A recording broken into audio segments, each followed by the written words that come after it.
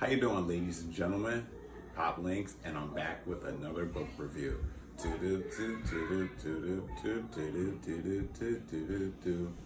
Yeah, so today's book review is Mycelium Running by Paul Stamets. Oh my God. Obviously, this is one of my favorite books because later in my life, I became extremely interested in mycology, which was really weird. That was one of the subjects that I didn't even know existed when I was in school. Weird, right? I know. And somehow later in my life, I became obsessed with it. Like, scavenging, I read all the books, I watch the documentaries. I've become a fungi. Like, I don't know how that happened, but I did. And this book right here, where do I start? It basically teaches all the basics you need to know about fungus and how fungus operates in our ecosystem. Like, for instance, 30% of all soil on the planet has mycelium in it. Mycelium is essentially the root system for particular types of fungus. Mushrooms. It's one cell wall thick. And the biggest organism on the planet, I believe, is a honey mushroom in Oregon, which is a couple thousand football fields. I don't know. I'm gonna have the picture right here and show you. It's absurd. That's the biggest organism on the planet.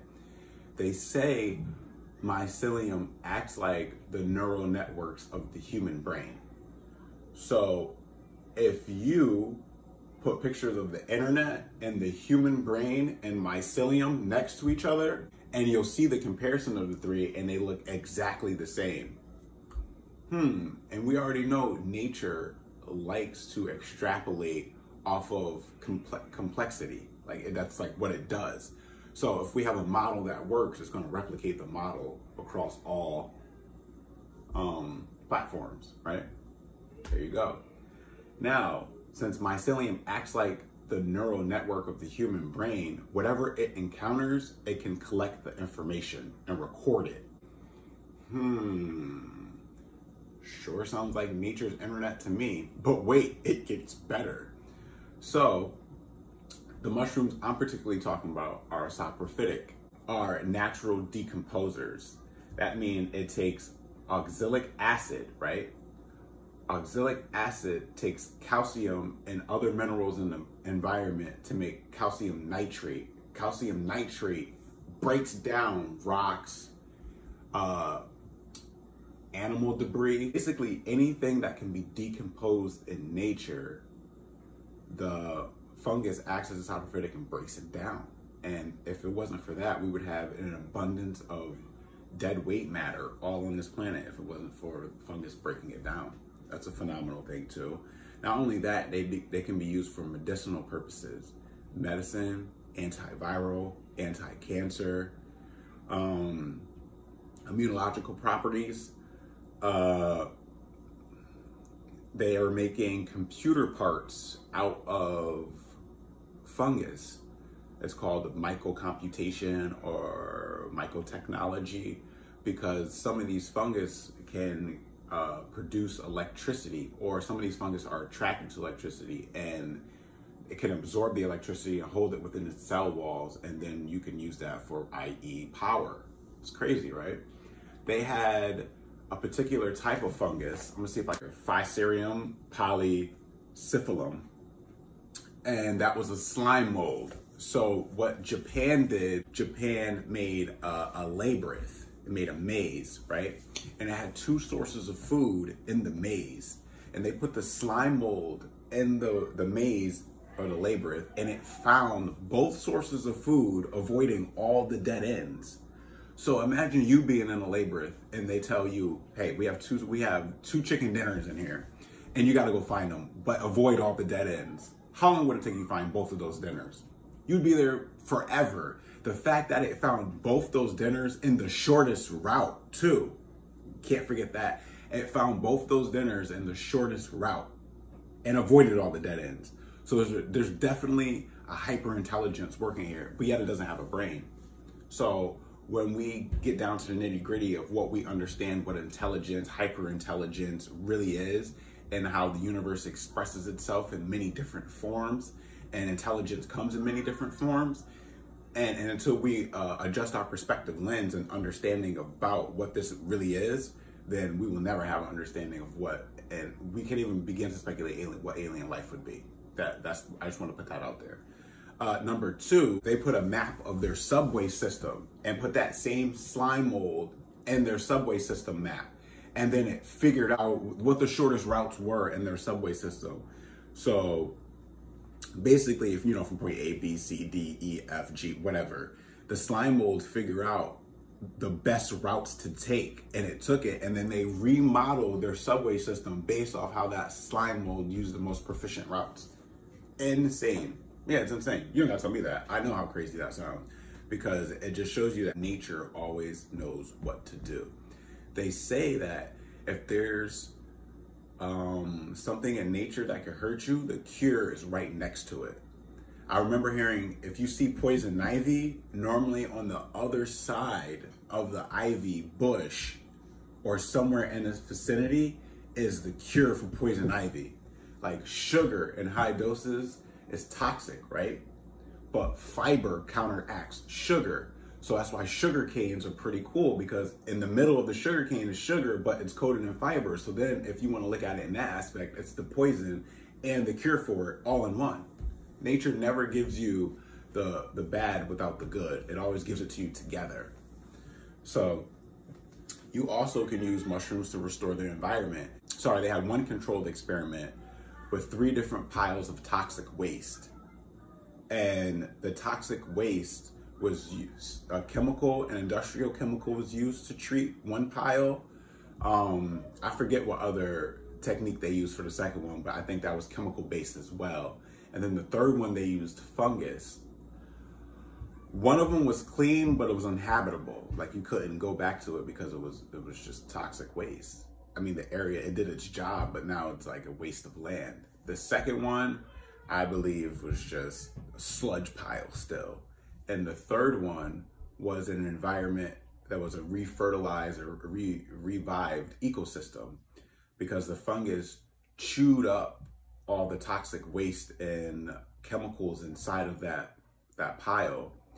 Then all the birds came to eat the fungus, right? The birds drop poop. Poop have seeds in it, fertilized it. Next thing you know, there was worms, grass, all that. It was crazy. Myco-restoration is what it's called, using fungus to restore the environment. That's why it's weird when people say, save the planet, plant trees. That wouldn't necessarily work in some aspects, because like we talked about the mycelium creates ectomycorrhizal and endomycorrhizal, depending on what type of fungus we're talking about, relationship with the roots of the trees. So if you disrupt that communication and relationship, then you're disrupting thousands of years in a nutrient-based system. So planting a new tree won't help that, because now it has to build that relationship back up, in which you probably destroyed part of the ecosystem in the process of uprooting or destroying the trees in the first place. So, but then again, I'm not telling you not to go out and plant trees. That's not what I'm saying. What I'm saying is it's deeper than that. It's uprooting the ecosystem. And let's talk a little bit about the mycorrhizal relationship. So basically what the mycelium does is it connects all the trees all to each other. And if there's a sapling that's not getting enough sunlight, it'll communicate to another tree like this sapling's not getting enough sunlight. So it'll try to mitigate nutrients from different parts of the rainforest to give it to the sapling so it can come up and, you know, be revitalized. Mycorrhizal relationships are basically a nutrient-based system that the roots and the mycelium form together through coevolution. It's a symbiotic relationship. It's not parasitic. Parasitic's one-sided. It's a symbiotic relationship. So if there's like a sapling that's not getting enough nutrients, the mycelium will communicate to the trees around it like, hey, like this little sapling is not getting what it needs to grow. You think I could give a little take a little bit of what you have and give it to it? Sure, do it. And it'll mitigate the nutrients to that sapling so the sapling can grow up to a fruitful tree.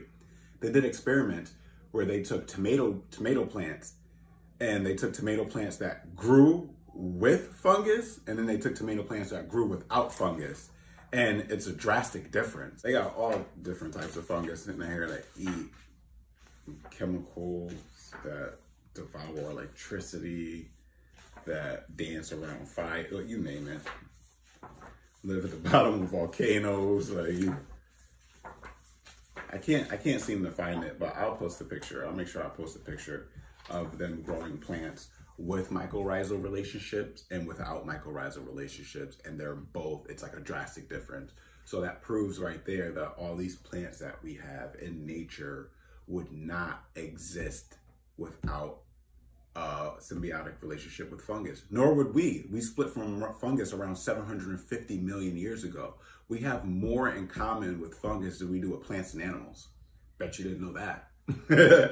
And also I wanted to show you a little bit of the fungus that they have and that they studied and what they're good against. So the antibacterial properties, and then it shows you the fungus that are good against antibacterial. Then it does anti-inflammatory, anti-candida. They do antioxidant. They do anti-tumor, antiviral, blood pressure, blood sugar moderator, cardiovascular, cholesterol reducer, immune enhancer, kidney toxin, lung respirator, nerve toxin, you get it. So, and then they have all the diseases, all the diseases right here that we have known cancers for, and then all the mushrooms that work fantastic against these cancers, like eat them. But what I'm saying here is that in conjunction with the practices we already have established in our medical system, and add mushrooms to whatever treatment you're currently taking, you'll X out. There's been numerous research about this. This isn't like something that's not known. This is well known. You just have to do the research. So we have breast cancer. Then it'll show you what mushrooms are good with those good against those types of cancer. Then you have cervical. Then you have colorectal.